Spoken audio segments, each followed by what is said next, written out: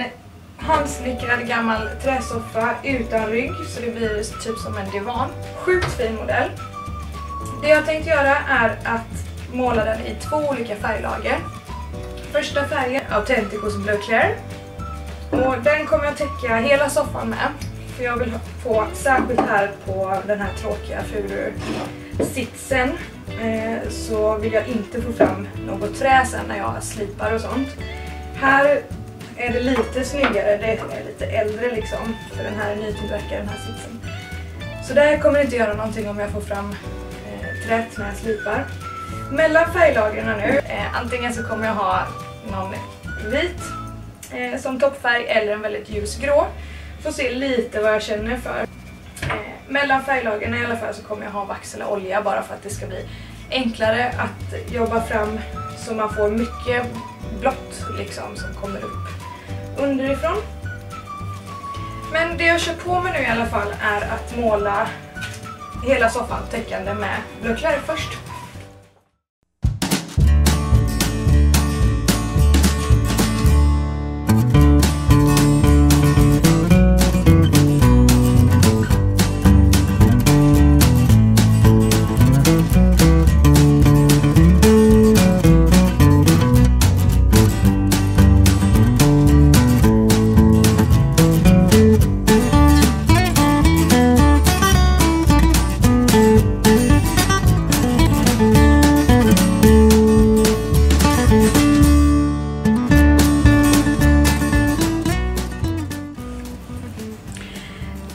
Hela färgen torkat. Till toppfärg nu då så valde jag faktiskt Autenticos cement.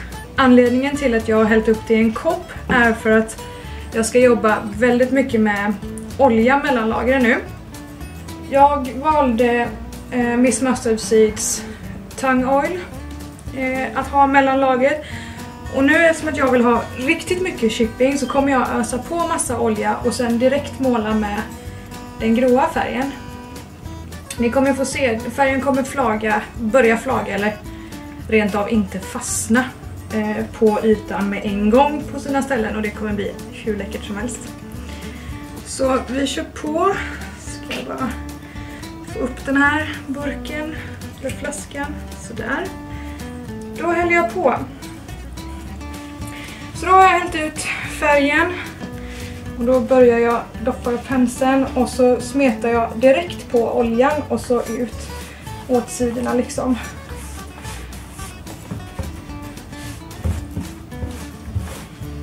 Och så här kommer jag nu fortsätta då. Jag kommer använda ganska mycket färg. Tjockt lager med färg.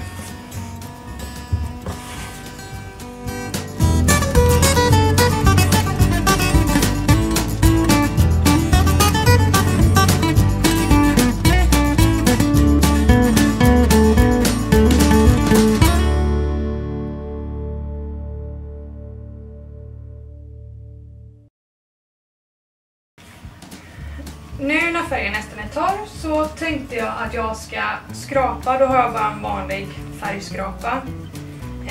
Och så skrapar jag liksom bara bort det som har chippat här. Tar man det när färgen inte har helt torkat så kommer man få en mycket mer gummiliknande slipning, eller ja, chipping då. Så det ska jag göra nu.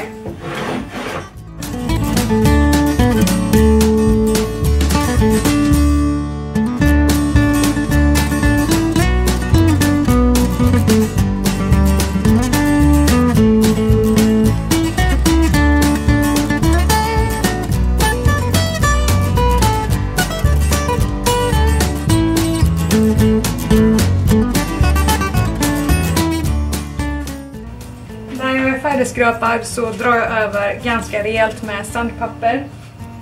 På sina ställen nu då, på till exempel här, så kommer jag vilja att det ska komma fram mer utav träet och sådär. Så nu, det är bara att köra på.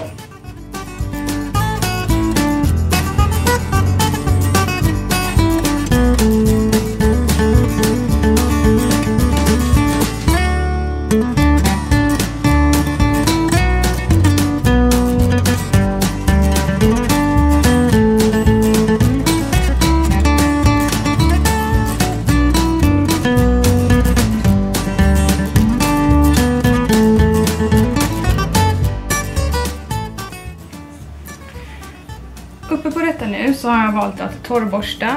Och då har jag valt Autenticos Bright White. Viktigt nu är att ta väldigt lite färg på penseln. Så jag skrapar av den här. Och sen drar man bara jättelätt ut på sidorna.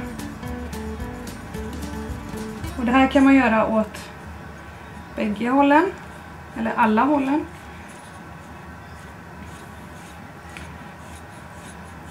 Väldigt enkelt, väldigt fina strykningar liksom.